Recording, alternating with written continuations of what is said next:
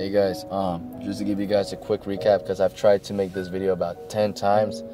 It seems like as if I'm not supposed to get this out. So I'm just only gonna say this once. I do not believe Tory shot Meg, at very worst on purpose.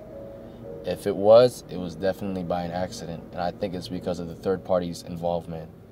And Meg's been keeping her mouth shut because she doesn't want him to get in trouble.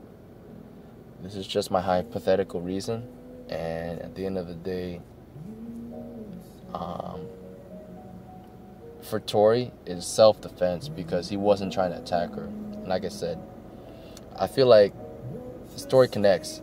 Machiavelli, you called me dumb because of that video I made talking about what Jason Lee said, but you overlooked the fact that I mentioned Jason Lee heard from Meg's people that they admitted she was beating up on Tory Lanez, even though she said, I didn't beat up on nobody. She did. She beat up on Tory. That's why he's got that busted lip and that black eye on her mugshot. So you might want to retract that and give me an apology for that, brother. But either way, nah, man, like, it's all good. I ain't tripping. But, like, I think this is really where it just got to it, man. Meg's she just got tired of people really coming at her thinking that she's scheming things. And like I said, I kind of came at both people.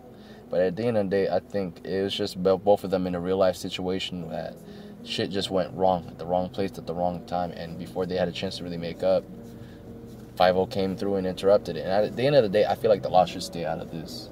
It really is. And I think this is why they both are staying quiet. Because I think they're following the street code.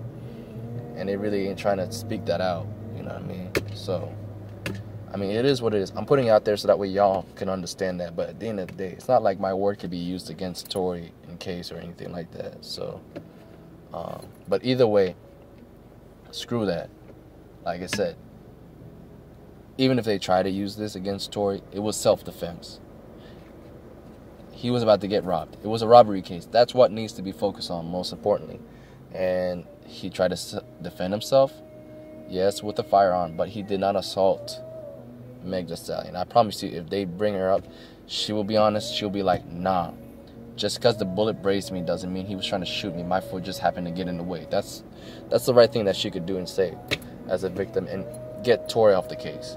All right, Meg, you still have a chance to make it right. I understand you're hurt because I'm pretty sure Tory played with your feelings when you really was deep in love with him, and at the end of the day, Tory's gonna make up to you on that. I promise you that.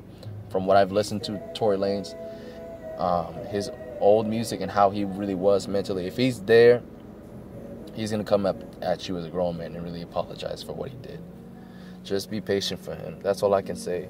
And as far as Tory, God allowed you to dodge another bullet.